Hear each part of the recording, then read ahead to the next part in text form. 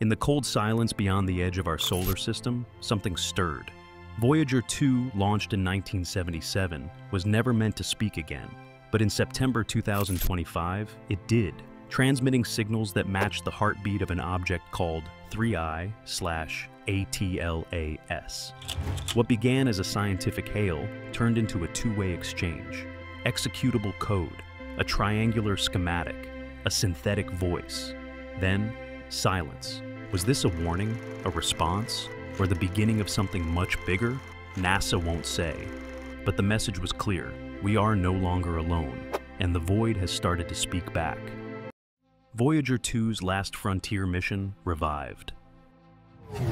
In August 2025, as the interstellar object 3I/ATLAS streaked toward the inner solar system, NASA made a desperate move. Tucked away in deep space, over 12.3 billion miles from Earth, Voyager 2 still whispered faint signals.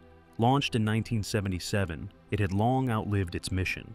Its power source, the RTG, was barely producing 48 watts. Most systems had been shut down, and its last trajectory adjustment was over 3 decades ago. But it was still out there, beyond the heliopause, facing the stars. To NASA, that made Voyager 2 uniquely important. All modern observatories, Hubble, JWST, and Earth-based arrays, were bound inside the sun's gravitational influence. But Voyager had escaped. If 3I/ATLAS passed close enough, Voyager might detect emissions the others couldn't.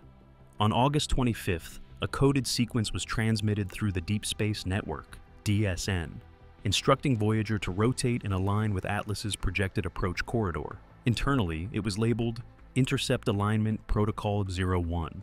The signal took more than 17 hours to reach the probe. Then came 5 days of silence. Engineers feared the worst, but on September 2nd, Voyager responded. Its signal was steady, stronger than expected, and showed signs of alignment completion. The probe had accepted the command. Against every expectation, Voyager had come back online, not just to listen, but to engage. No one at NASA said it aloud, but the shift was obvious. Voyager, our oldest machine, was no longer just drifting. It was now pointing towards something we didn't understand. Voyager's signal came back to life, but embedded within the noise was a pattern, repeating, rhythmic, and eerily familiar. What NASA found next didn't come from Earth. It came from somewhere else. The encrypted command and the awakening. When Voyager 2's carrier signal returned on September 2nd, 2025, engineers at the Deep Space Network, DSN, immediately noticed something wrong. Beneath the usual frequency was a low modulation, steady, rhythmic, not noise. When filtered, the signal revealed a structured pulse repeating every 4 hours, identical to the thermal cycling pattern detected by JWST in 3I/ATLAS just 9 days earlier. This wasn't a coincidence. Voyager was now echoing the rhythm of something alien. The timing was uncanny. The modulation appeared just after the intercept alignment command, raising speculation that Voyager hadn't just received instructions, but something else had too. When spectral data from Madrid, Goldstone, and Canberra were compared, the signal's structure was confirmed across all three. This wasn't interference. The modulation was encoded, uniform, and repeated over 7 cycles before engineers isolated it completely. It became clearer that this wasn't Voyager broadcasting its own telemetry. Parts of the signal matched emissions already recorded from ATLAS. Others didn't match anything at all. And then, something even stranger occurred. Voyager began slightly adjusting its frequency to compensate for known solar wind interference. But its last software update was in 1989, and it had never been programmed with autonomous error correction. By September 4th, internal NASA logs labeled the event as a co-opted transmission pattern. Privately, many now believed 3I/ATLAS had accessed Voyager, hijacked it, not through brute force but through compatibility, as if the object knew how to speak through our systems. Voyager was still speaking, but maybe it wasn't our voice anymore. The signal was one thing. What happened next was worse. Voyager 2 began to move, not much, not fast, but unmistakably. Its trajectory was shifting, and it was shifting toward a TLAS, the drifting course. Between September 5th and 10th, Voyager's position drifted by fractions of a degree, enough to trigger alerts at JPL. Its path, stable for 20-plus years, had begun to bend. The deviation wasn't random. It aligned with the inbound trajectory of 3I/A TLAS. 3 DSN stations, Goldstone, Madrid, and Canberra, confirmed it. Voyager was slowly pointing itself towards something it shouldn't even be aware of. NASA checked the logs. No thruster commands had been sent. Voyager's propulsion systems were dormant since 1994. No gravity wells were nearby. The shift had no explanation. By September 12th, amateur radio operators detected the same drift. NASA said it was navigation error. Internal memos told another story. Voyager was moving, on its own, or worse, not alone anymore. As the drift continued, engineers tried the obvious. They sent a shutdown command, but Voyager didn't obey. What it sent back wasn't silence, it was a message, and it was structured. Resistance to shutdown. On September 14, 2025, NASA sent a standard shutdown command to Voyager 2. It should have silenced the transmitter within 28 minutes, allowing a final power down of the RTG system. But the signal never stopped. Instead, Voyager responded with a burst of data NASA didn't recognize. It wasn't telemetry, diagnostics, or anything in the probe's 1970s-era command set. The stream included prime number sequences, looping every 4 hours, echoing 3I/A TLAS's thermal pulse. Engineers tried again, twice. Both shutdown commands were ignored. In return, Voyager sent another structured response, this time with binary-coded bursts that mapped onto known subsystem schematics from 1977. NASA issued a freeze. They feared further commands might escalate the anomaly. Internally, the term changed. Voyager was no longer responding. It was choosing, and no one could explain how or who was behind it. The data pulses didn't stop. Then something even more disturbing arrived. Hidden within the signal, compressed and buried in noise, was an image, and it didn't look random. It looked designed.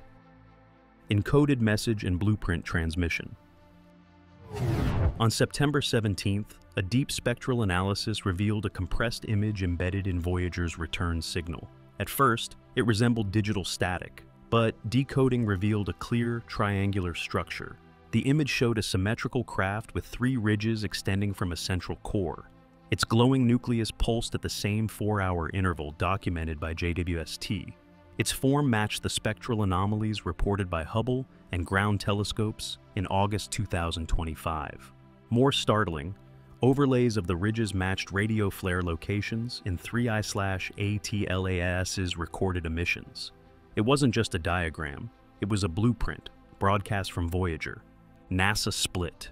Some called it first contact. Others warned the image was bait, meant to provoke response. Musk posted, "Not a comet. Trust me." It went viral in under 12 minutes. Then came the real shock. While NASA debated the image, new orbital data arrived. Atlas had changed course, and it wasn't drifting anymore. It was accelerating toward the inner solar system. Trajectory shift. On September 20th, observatories recorded a 12% spike in Atlas's velocity. Its stable hyperbolic trajectory was gone. It was now heading inward, toward the ecliptic plane in Earth's orbital corridor. Simulations at NASA JPL showed a shift in its flyby distance, from 200 million kilometers to just under 20 million kilometers. That's less than 0.13 astronomical units, a distance considered close in cosmic terms. Unlike natural comets, ATLAS's thrust appeared precise, not chaotic. The adjustment aligned with Voyager's outbound vector. It was as if the object responded to the image transmission. Inside NASA, meetings turned urgent. Was Atlas observing us, or reacting? Was it programmed to engage if contacted by human systems? The object now had intention, and it was coming closer, fast. With Atlas closing in and Voyager repurposed as its voice, the next signals weren't just strange, they were operational. In the next section, we uncover how those signals issued actual executable commands. Voyager as Trojan Horse. By September 22, 2025, NASA's encrypted logs began referring to Voyager 2 not as a probe, but a co-opted relay asset. The implications were hard to overstate. Voyager wasn't just transmitting anomalies, it was being used. The signals bouncing back weren't its own, and analysis confirmed that over 70% of the data packets matched known behavior and telemetry of 3I/ATLAS, not Voyager's subsystems. The object had somehow hijacked the spacecraft's communication channel. What unnerved engineers most was how efficient it was. The code structure embedded in Voyager's carrier matched familiar Earth-based communication protocols, implying that Atlas understood our machines, our frequencies, our packet structure, even our checksum routines. It's like they read the manual, one systems analyst remarked. The probe was no longer ours. It was speaking with our voice, in our language, but the message wasn't for us. Or worse, it was. The question that haunted NASA, JPL, and SETI wasn't just about control, it was intent. Why hijack Voyager? Why not broadcast directly to Earth's vast network of deep space listening arrays?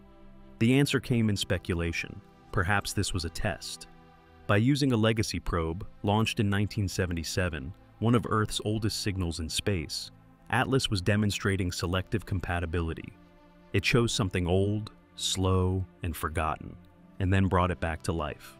Publicly, NASA said little, but inside encrypted forums and unofficial Slack channels, some staff called Voyager a Trojan horse. Not in the mythological sense of a concealed army, but in the modern sense of code repurposed to breach a system. It was as if Voyager had become the handshake protocol, and Atlas had just knocked. With Voyager no longer ours, public speculation surged. Fear turned into headlines, and headlines into political pressure. And then, new signals came. Not warnings, not images, but commands. The executable code. On September 24, 2025, NASA's codebreakers isolated something extraordinary. Sequences in the Voyager signal that resembled executable commands. These weren't just patterns, they were formatted strings, digital instructions, similar to firmware patches used to update satellites. Initially thought to be telemetry misreads, the truth emerged when Voyager's magnetometer, inactive since 2001, reactivated on its own. The change happened just 6 hours after the instruction sequence arrived. Engineers at JPL triple-checked command logs. Nothing had been sent. The subsystem had rebooted based on a signal not issued by Earth. More commands followed. Some toggled internal gyros, others altered data compression protocols. This wasn't random noise. It was line by line, intentional programming. But from whom? Worse yet, some of the command strings embedded geometric visual codes. When plotted visually, the numeric sequences rendered shapes, triangles, spirals, and repeating hexagonal grids, none of which matched any Voyager diagnostics. Some theorized the shapes were instructions for future systems, perhaps a universal machine language. Others feared it was reconnaissance, understanding Earth tech, then repurposing it from billions of miles away. Inside the Situation Room, intelligence advisors raised a chilling question. If 3I/ATLAS could overwrite Voyager, could it do the same to newer systems? Could it mimic signals to modern satellites, or worse, military networks? NASA insisted the danger was contained, but the probe had already proven it could accept, process, and execute foreign code, and no one had seen it coming. While engineers scrambled to decode what ATLAS wanted, the signals escalated once more. This time, it wasn't numbers or code, it was a voice, and what it said, no one expected. The synthetic voice and final transmission. On September 28, 2025, amateur radio operators in Japan, Germany, and Argentina began reporting strange harmonics from Voyager's channel. The tones weren't noise. When run through audio conversion algorithms, they revealed something horrifying, a voice-like modulation. It wasn't human, it was synthetic, flat, layered, and modulated through binary compression. Yet the cadence, the pause timing, and phrasing patterns resembled speech. NASA initially dismissed it, But by September 29th, internal labs confirmed a waveform embedded in the signal mapped closely to phonetic structures. Analysts argued over whether it was an actual language or a simulation designed to sound like one. Regardless, it meant one thing. ATLAS through Voyager was trying to talk. The message was brief. Reconstructed by multiple labs, it repeated 3 words in pattern: observe, respond, depart. It looped every 4 hours, matching the thermal pulse interval. No one knew what it meant. Was it an instruction, a warning, a challenge? Some saw it as a countdown. Others saw it as diplomatic protocol. Whatever it wasn't human-made. On the morning of September 30th, Voyager 2 transmitted one final data burst, then went silent. Attempts to restore contact failed. The probe that had lasted 48 years had ended its mission with a whisper. Or perhaps had been taken. Inside NASA, no one called it coincidence. Voyager was silent, but Atlas was still moving. Its new trajectory intersected Earth's orbital plane. With time running out, only one question remained. Was this contact or a countdown? The meaning and the threat. By October 2nd, 2025, updated orbital data from ESO and Pan-STARRS showed a chilling reality. 3I/ATLAS had altered course again. It was no longer passing through. It was approaching, fast. Its velocity stabilized at 131,800 miles per hour, and its trajectory now crossed within 0.12 astronomical units of Earth, just under 18 million kilometers. Technically safe, but close enough for gravitational influence and observational precision. More worrying was the 12% velocity spike, logged just days after Voyager's final transmission. Coincidence? Few at NASA believe that anymore. Global media exploded. Hashtags like #VoyagerTaken, #ATLASContact, and #ObserveRespondDepart trended on every platform. Theories ranged from first contact to invasion protocol. Elon Musk posted simply, "They answered." Meanwhile, JPL rerouted 3 satellites to monitor ATLAS's emissions. The object was now the most watched target in modern space history. And yet, there was no second message, no further transmission, just silence and a looming trajectory. Inside think tanks and briefing rooms, one conclusion began to take shape. This wasn't about conversation. This was a demonstration, a signal to show us what could be done and what might come next. Whether Atlas was friend or foe, its message had already been delivered. For nearly 5 decades, Voyager 2 drifted in the deep, a time capsule of Earth's knowledge, hope, and voice. But in 2025, that silence was broken, not by accident, but by design. 3I/ATLAS, the third interstellar visitor in recorded history, didn't just pass through our system. It interacted. And it didn't choose our radio telescopes. It chose our oldest voice, our furthest outpost, Voyager. The object broadcast no greetings, no demands, only structured pulses, telemetry that wasn't Voyager's, a schematic that mirrored its own anatomy, and then 3 chilling words: observe, respond, depart. That may have been all we were allowed to hear. When Voyager fell silent, it wasn't just a spacecraft shutting down. It felt like a chapter closing, one that began with hope in 1977 and ended with a warning, not of war, not even of contact, but of capability. Whoever or whatever Atlas is, it understood us, our machines, our language, and it chose to show that through our own forgotten signal. So, now, as Atlas moves through our solar system and Earth falls within its corridor, we must decide how to respond. Will we dismiss this as anomaly, or will we recognize it as what it might truly be, the first time the cosmos replied? If Voyager's voice has been taken, then someone, something is speaking through us, and we'd better start listening.